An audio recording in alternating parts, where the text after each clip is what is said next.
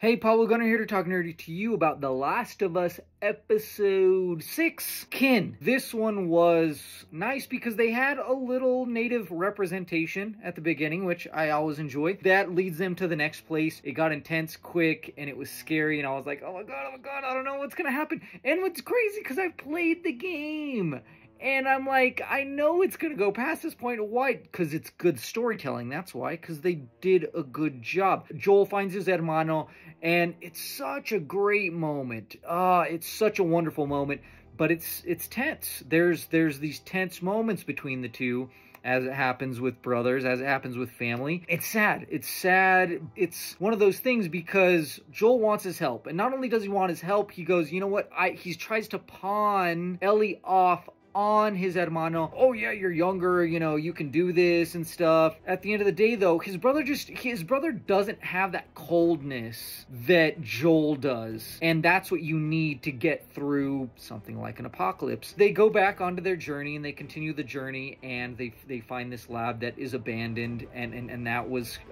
so great too. Like, I'm like, I recognize this from the game. This is so crazy. This is so awesome. And there's some people there that come upon them, and once again it gets intense. In the game, I was like, what is going to happen? In the game, I was like, so are you going to play as a different character now because of that? What's going to happen? I think maybe you played as another person for a little bit until you could get this person back on their feet, so to speak, and I think that was the case. And when you play the game, you're like, they could kill this main character off. They don't, obviously. If you play the game, you may not know that, and I just ruined it for you. But you should probably know that anyways, because there's a second game, and he's in the second game. If you know that, but of course, if you don't play the game, you wouldn't know that. And I'm just ruining it for you again. But that's why you play the games and enjoy both, like me. And now I want to enjoy the new game because I just keep on loving it and loving it. So tell me what you thought of it. I loved it. It was intense. It's crazy. And talk nerdy to me.